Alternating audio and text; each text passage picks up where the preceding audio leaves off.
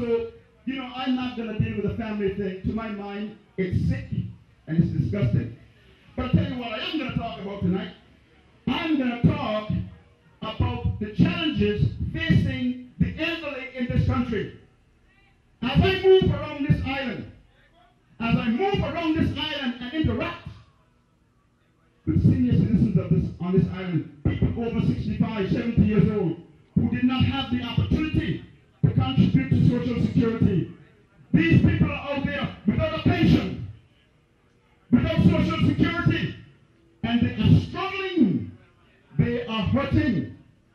Most of these people are on high blood pressure medication. Most of these people have challenges with diabetes. Most of these people have challenges just buying food. It is shameful that last night, when most of us were expecting the United Front to come and speak to the people of this island about hope and opportunity for the youth of this country, hope and opportunity for the working people of this country, hope and care for the elderly of this country. They spent the entire time defaming me and defaming other citizens of this country. The time has come. The time has come for us to love. The time has come for us to care more for each other and care more about the needs of the people of this country than about the needs of the investors. Today, our government is out there appealing to you to re-elect them so they can go out and continue to give concessions to the developers while the elderly in this country are hurting. Our government is ready to go out there and give jobs to the Indians and the Chinese while the youth of this country are sitting around unemployed. This is unacceptable. That's why I stepped out from the comfort of my office to represent the people of this country. I am prepared to give my life for this country. I stand tall, and I am telling you, my fellow Anguillans, Sutcliffe Hodge is prepared to die for what he believes. I am prepared to die for what I believe. Fighting for the people of this country is my right, and it's the right of every citizen of this country to live the Anguilla dream. The Anguilla revolution was fought on the basis that we are going to realize the dream. We are going to realize the Anguilla dream. The Anguilla dream is that every child in this country should have access to good education, access to health care, access to food and shelter. Every child. Last night while the United Front was here defending me, many children in this island went to bed hungry. Many children in this island went to bed hungry. The poverty assessment report that was done recently claimed that over 23% of the people in this country live below the poverty line. My fellow Anguillans, as this country faces economic downturn, that percentage has gone up significantly. We should be ashamed of ourselves that we've elected a government who has neglected the needs of the citizens of this country. The time has come, my fellow Anguillans, to change. This country must rise again. This country must move on. We have got to move on as a people. If there's going to be hope for the future of this country, we have got to move on. We have got to move on, my fellow Anguillans. 2 days ago, just 2 days ago, I was in Carlsbad. And I met a family. I met a family with a significant number of children. Both husband and wife. Unemployed. There are several children. The gentleman said to me, I was with one of my brothers, and he said to me, is there anything that you have that I can do? I need some money to take care of my family. My fellow Anguillans, my heart hurt. My heart hurt because this cry is a cry that is heard in every corner of this country right now. This is heard in every corner of this country. My father, a man who was prepared to die for this country at 39 years old, would turn in his grave if he was to see what the leadership of Anguilla is doing to the citizens of this country.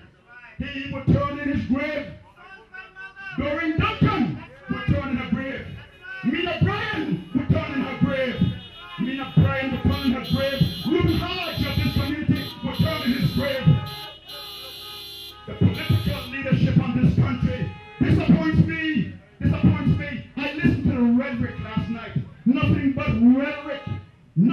of rhetoric. Let me tell you something. Nobody knows of the love that a mother has for a son. Nobody knows of the love that a son has for his mother. If my mother was alive tonight, my mother would be proud of me and standing here next to me. My mother believed in the vision and the dreams of this country, my fellow Angolans. My mother believed in the dreams of this country. Okay? There's some people in this country. There's some people in this country, especially the elderly people in this country. The elderly people in this country resolved that they would rather die than be under an administration that was oppressive. We as Angolans are called to action. We are called to action to rescue this country. Now I want to talk directly. I want to talk tonight directly to the United Front supporters. Just for a minute, those of you who are not supporting the United Front, you can stay quiet for a minute. I want to talk to the United Front supporters. Are you realizing the Anguilla dream? Are you realizing the Anguilla dream right now? Do you have your family living in comfort? Are you comfortable that you can pay your obligations to the bank right now? Are you comfortable? Are you comfortable that you are able to educate your children going forward? Are you comfortable that you are safe in your home right now? Are you comfortable? Do you have sufficient money in the bank that will take you through a period of financial difficulty that will last more than 6 months or a year? Are you there? If you are there, continue to support the United Front. My friends, if you are not there, you have a responsibility and an obligation to yourself. You have a responsibility and an obligation to yourself. My fellow Angolans, if tragedy, and please listen to me for a second, if tragedy was to hit your family today, and you have to fly a relative to Puerto Rico, to Barbados, to Miami, are you in a position to pay out $100,000 US? Are you in a position to pay out $100,000 US? I can say that most of us cannot afford to spend $100,000 US on health care. We cannot afford to spend $100,000 US on health care. Our Minister of Finance said on a radio program recently, when the next government gets in, that is, when he gets back in power, he will fix the insurance issue because it has got to be a priority. This is a man who has been in politics for almost 30 years, 30 years. But he's going to fix the problem with health insurance when he gets in next time. My fellow Angolans, this is unacceptable. If you were to look at the probability of that happening, I would say it is slim to none that will happen in the next term. Because if he did not do it in 30 years, what makes you think it's going to be a priority the next time around? If his past performance is an indication of his future performance, don't hold your breath. Don't hold your breath. Meanwhile, what happens in this country is these guys go around and they try to manipulate you and have you believe that all is well. They're going to have you celebrating good times between now and the election. But if they are not going to take care of your needs from now till the next election, you better be careful. You are going to get stitched up somewhere along the way. My fellow Angolans, past performance is oftentimes an indication of future performance. Be mindful. Don't be led blindly. I am not looking for political power. I am looking for political change. A positive change that would enable a better opportunity for our children and a better quality of life for our working citizens today. And if these changes were enabling the elderly among us to live better, I would not have to run for office. I would not have to run for office.